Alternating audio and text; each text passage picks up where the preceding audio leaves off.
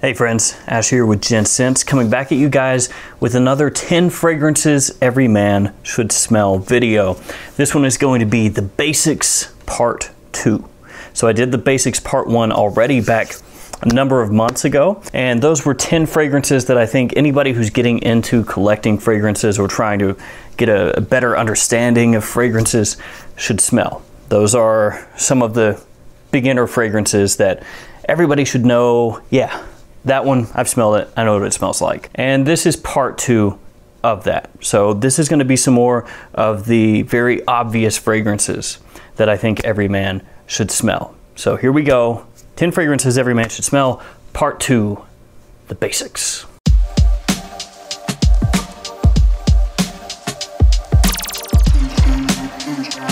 In case you haven't watched part 1, there's a link in the description to that video, but these are the fragrances that were included in part 1. First off, Creed Aventus, Calvin Klein CK1, Giorgio Armani Acqua di Gio, the original, Jean Paul Gaultier Le Male, Dolce & Gabbana The One Eau de Toilette, Bleu de Chanel by Chanel, Dior Fahrenheit, Dior Homme Intense, Azzaro Pour Homme, which is a barbershop fragrance, and then lastly, Tom Ford Grey Vetiver. So all of those were in part 1. And here in part 2, we're gonna go over 10 more fragrances that I feel like everybody should smell at least once. So you have a reference point if anybody talks about these fragrances. You'll know what they're talking about. You'll be able to say, oh, okay, yeah, I've smelled that one.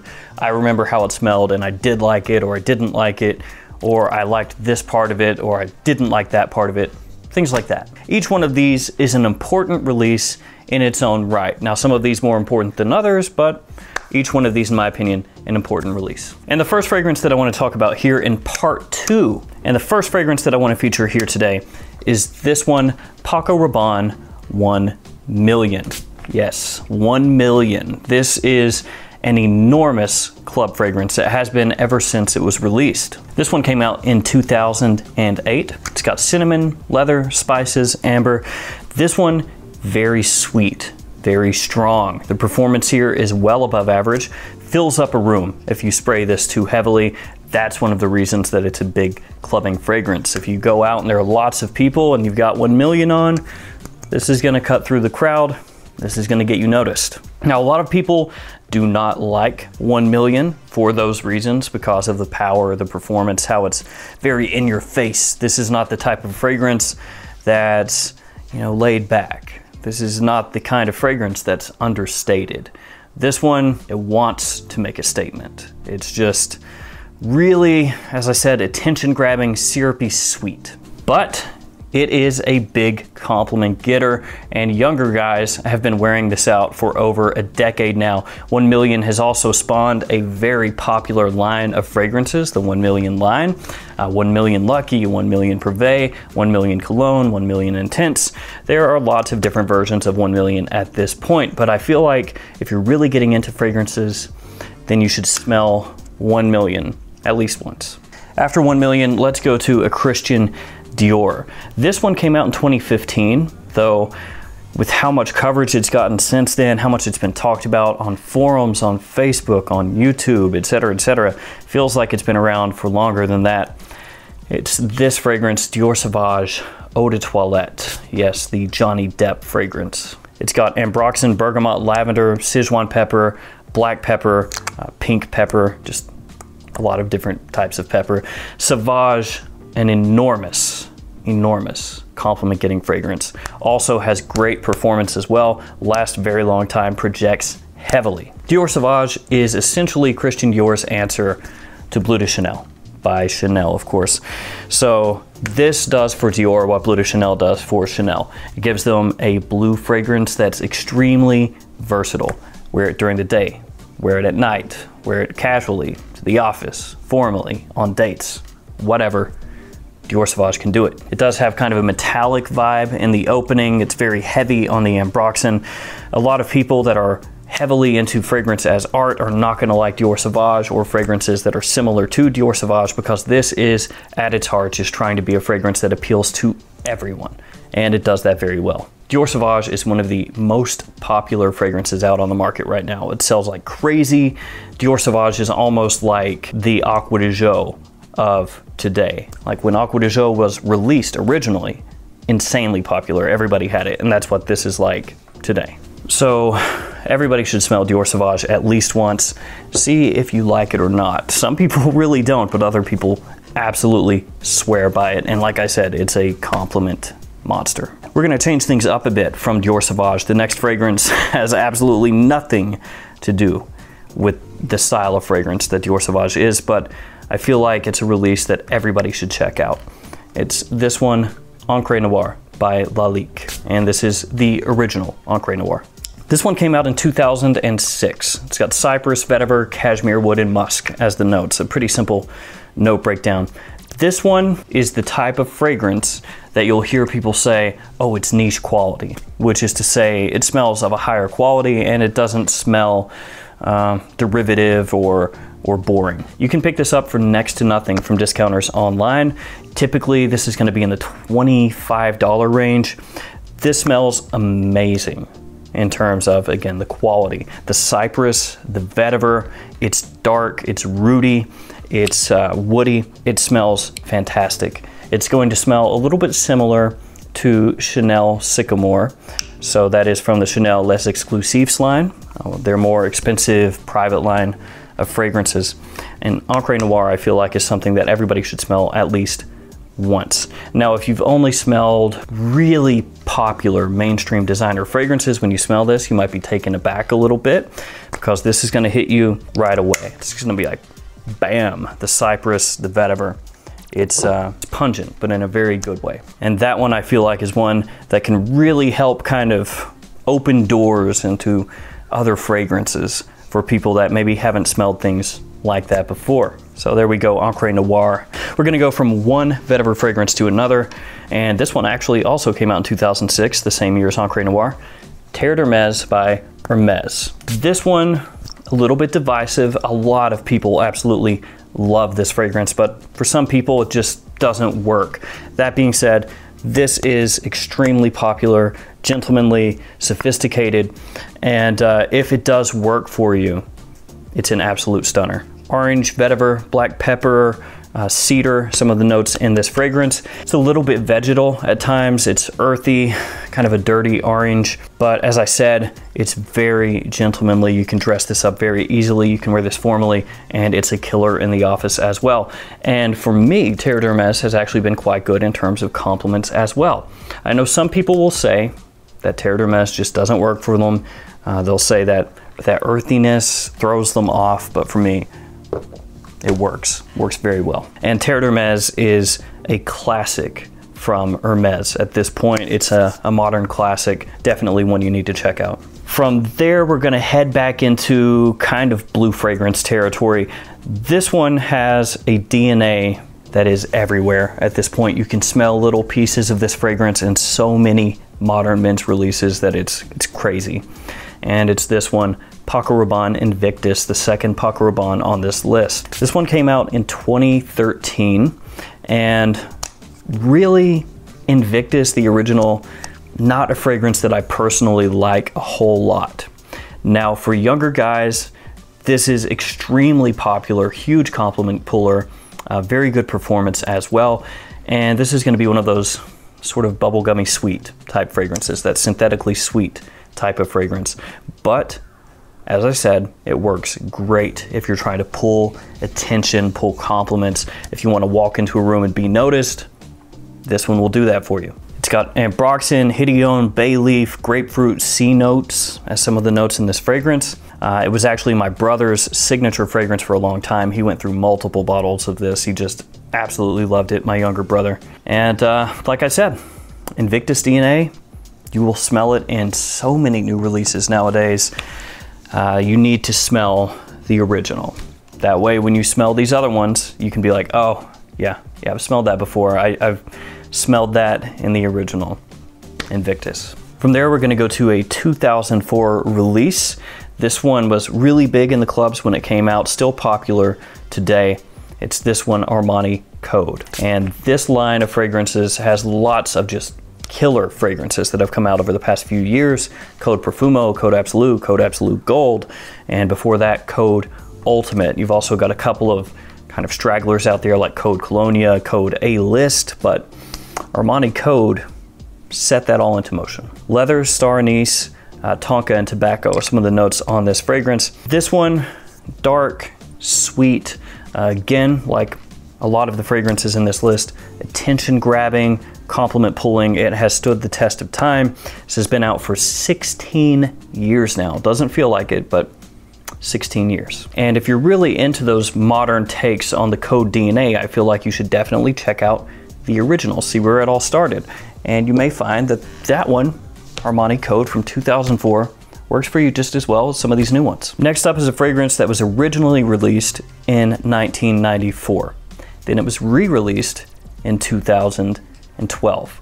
A lot of people are going to tell you that the original from 1994 is the only one that you should go after. You should not even mess with the 2012 re-release, blah, blah, blah, blah, blah, blah. Now, the original from 94, if you can find that, it is better, but is it worth paying an enormous markup from the 2012 version to get the 1994 version? Probably not for 99% of you out there. The fragrance I'm talking about is this one, Dolce & Gabbana Pour Homme. One other thing about that, the whole 94, 2012 thing, if you get Dolce & Gabbana Intenso, that one is going to be a little bit more similar to the original release of Pour Homme. So if you wanted to, kind of like as a discount version of that fragrance, you could get Intenso and get a little bit closer to the original release of Pour Homme if you wanted. It's got lavender, citrus, tobacco, and sage. This one, very gentlemanly. It does come across more for somebody in their mid to late 20s and up. This does not come across like a fragrance that a teenager would want to wear or somebody that's like 21, 22.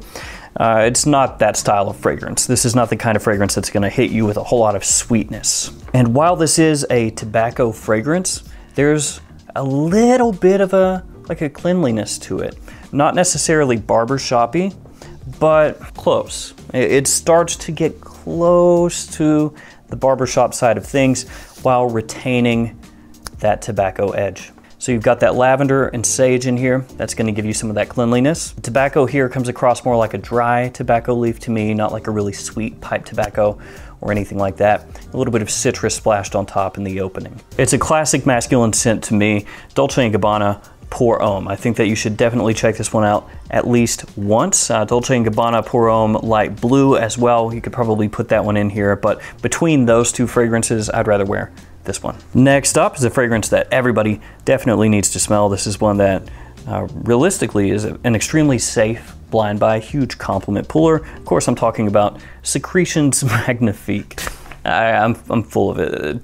Don't blind buy this. This is actually not one of the fragrances in the list. I was just trolling you guys. If you don't know what this is, you can look it up, but it's got some notes in there that you don't want to smell like bodily fluids. We'll just leave it at that, bodily fluids. Next up on this list, an actual serious entry in the list. This one came out in 2007, part of the Tom Ford Private Blend collection. I think that from the Private Blend line, if there were only going to be one that you could smell and use it as a reference point for other things, this is probably your best bet. It's this one, Tuscan Leather. Now there are some fantastic fragrances in the Private Blend line, lots of them actually, and I'll feature some of those on later videos in this 10 Fragrances Every Man Should Smell series, but first one I wanted to highlight is this one. This has leather, raspberry, saffron, and woody notes as some of the notes in the fragrance, and this is one of the most popular leather fragrances on the market, period. This has been the inspiration for countless other fragrances, especially niche fragrances.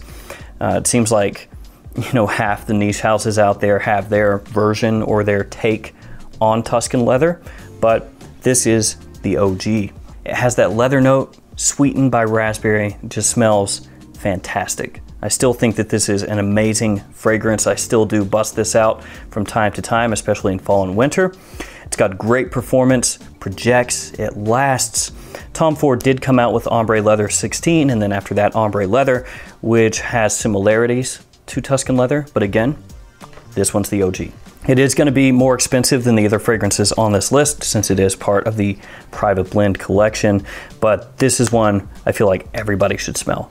And there are others in the private blend line that I think everybody should smell, like Tobacco Vanille, Oud Wood, and Neroli Portofino, and a few others, but I wanted to highlight this one first. Next up, a fragrance from Yves Saint Laurent.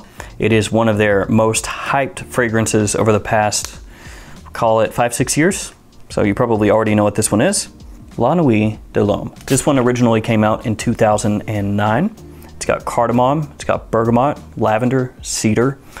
Obviously, of those notes, what it's most well known for, the cardamom. If you tell or ask anybody out there rather, what is the most prominent cardamom fragrance on the market, period, a lot of people, the majority I would say, will say La Nuit de l'Homme. That is the most popular, most well-known cardamom-centric fragrance on the market. Sweet, a little bit spicy, sexy, aromatic. This one, a killer date night fragrance, and a lot of you guys probably already know that because La Nuit de l'Homme has been talked about and talked about and talked about and hyped and put into top 10 lists, best date night lists, all that stuff. And here it is again, with 10 fragrances every man should smell, the basics, La Nuit de l'Homme. You could also feature Yves Saint Laurent L'Homme, and that would work as well, but I feel like that's probably the one that most guys who are just getting into things are gonna gravitate toward first, La Nuit. And that's gonna take us to the last fragrance on this list. It is from Viktor & Rolf, came out in 2012, Spice Bomb. Now to be clear here, I think that Spice Bomb Extreme is an overall better fragrance than Spice Bomb, but this is the original, the first one in the Spice Bomb line, so that's why it's featured here. Cinnamon, pink pepper, leather, tobacco, saffron, some of the notes in this fragrance. This is, as I said, from Viktor & Rolf, which means essentially you're never going to find this for a really good price at discounters. It seems like Viktor & Rolf fragrances, you're gonna still pay 80 bucks for their fragrances, even at places like FragranceNet or Fragrance X. This one also has a similarity to Bulgari Man in Black, which came after Spice Bomb. Man in Black is a fragrance that you can pick up a lot cheaper than Spice Bomb, but again, Spice Bomb came first. This is going to be a big blast of spice, which the name of the fragrance should give that away, right? As it dries down, you're gonna get tobacco and leather in there as well, very masculine fragrance. And even though it has that really pungent, big blast of spice, along with the tobacco, along with the leather, it is still a big compliment pulling fragrance. So it does it in a way that's extremely mass appealing and safe. Performance on that one also very, very good. It's gonna last a very long time. It's going to project heavily. It's one of those fragrances that you don't really have to go with too many sprays because you're getting that really good performance. And the original Spice Bomb and Spice Bomb Extreme, the one I mentioned just a second ago, are two fragrances that are just staples in cool weather. So fall, winter, Spice Bomb Extreme just absolutely kill it.